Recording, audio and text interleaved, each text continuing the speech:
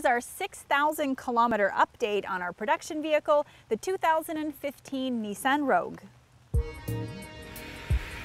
We use our production vehicle to move people and equipment from location to location. A 2.5-liter 4-cylinder and a CVT drive the front or all four wheels. Ours is the all-wheel drive version. The vehicle is only available with a CVT, which has been substantially improved from the previous generation.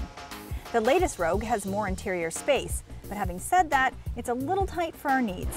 Our previous long-term test vehicle was the much bigger Pathfinder, which provided more elbow room for both cargo and passengers. This Nissan Rogue is rated at 7.2 liters per 100K on the highway and 9.2 in the city.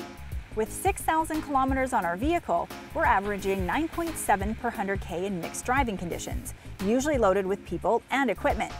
When we've taken it on longer trips, that number improves to 8.2 liters. This is pretty decent. We've had zero maintenance issues. Everything has worked the way it should right from day one.